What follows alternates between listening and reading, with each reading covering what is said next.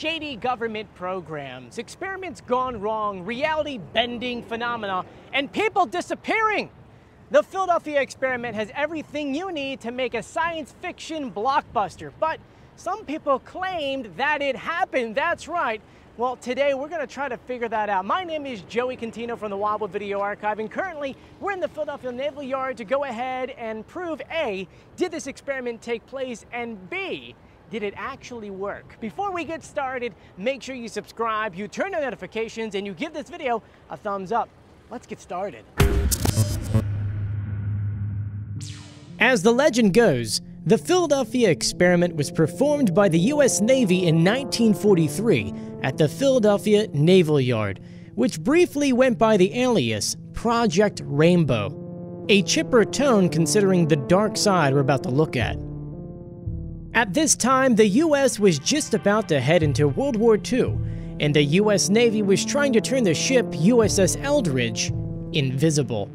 Kind of how like the helicarrier in the Avengers goes incognito.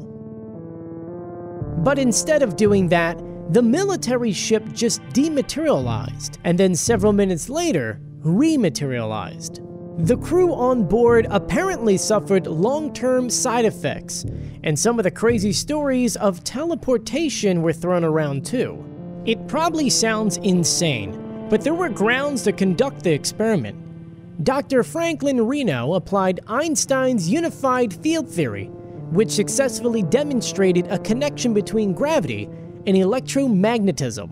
According to the legend, their first test actually did manage to turn the ship almost invisible, leaving behind a wisp of green fog. When it reappeared, the crew complained of severe nausea, and some went insane. With the first attempt gone haywire, the Navy changed their plan from rendering the ship completely invisible to just making it invisible to radar. The equipment was recalibrated as such, and the second test began. But something went wrong. The Eldridge disappeared in a flash of blue light and mysteriously appeared in Norfolk, Virginia, which is over 200 miles away. Those on board SS Andrew Furuseth could see the ship plain as day before them, before it disappeared and returned back to Philadelphia. Some versions of the story say that the vessel had also gone approximately 10 minutes back in time. And when the ship came back, the crew members refused to the bulkheads, suffered mental disorders, and some were uncontrollably phasing in and out of invisibility. It was also suggested that the surviving crew members were brainwashed in forgetting that the experiment ever happened at all. Probably a good thing in this case. Who knows what would have happened in the alternative dimension they traveled in when they were invisible. But the story doesn't end there. Yes, after 2 botched attempts, the Navy decided to abandon the project, but the effects of the experiment have lasted much longer, long enough to have books written and movies made about them. Case in point, Carl Allen was one of the crew members on board the SS Andrew Furuseth, who witnessed the ship's disappearance. He regularly claimed, amongst other things, that he saw the crew members disappear during a bar fight.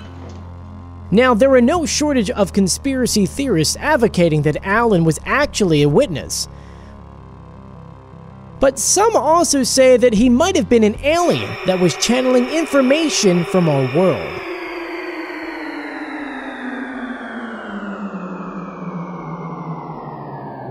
There was also a theory that the Navy was secretly working with aliens. But of course, these claims are way too outlandish, even for the US military. Learning everything you just heard, could it all just be a lie?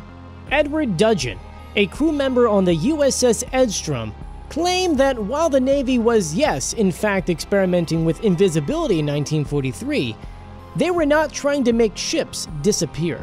It was an operation to make the ships invisible to magnetic torpedoes by degaussing them. This involves wrapping the vessel in large cables and sending high voltages through the wires to scramble the ship's magnetic signature.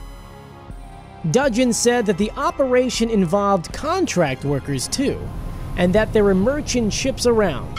That means any passerby might have heard the Navy personnel saying something about making the ship invisible and completely misunderstood.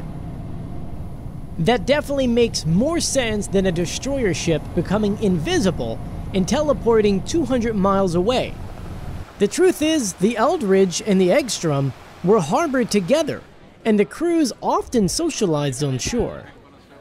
As for the disappearing crewmen in the bar fight, well, there's a perfectly simple explanation. No, really there is. The fight broke out when one sailor started bragging about all of the secret equipment he was working with, and was told to be quiet.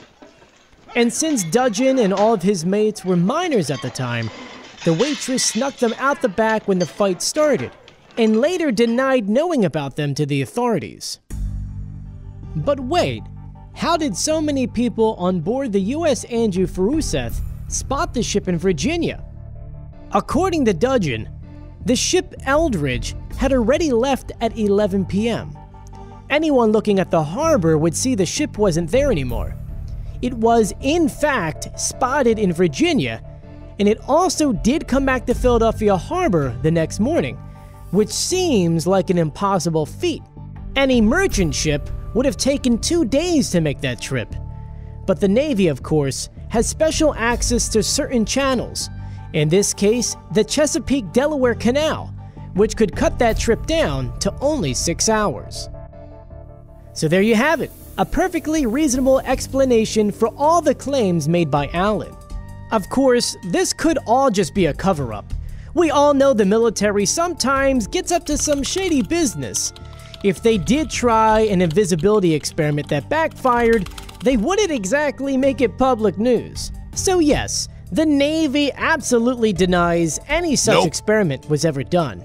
And yeah, people have followed up on it too, and searches of the records in the operational archives have turned up no documentation concerning this experiment.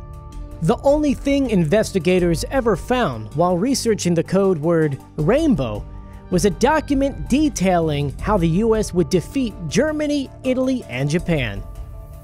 While Albert Einstein was a part-time consultant for the Navy doing theoretical research on explosives, there was no proof that he was doing anything related to invisibility or teleportation.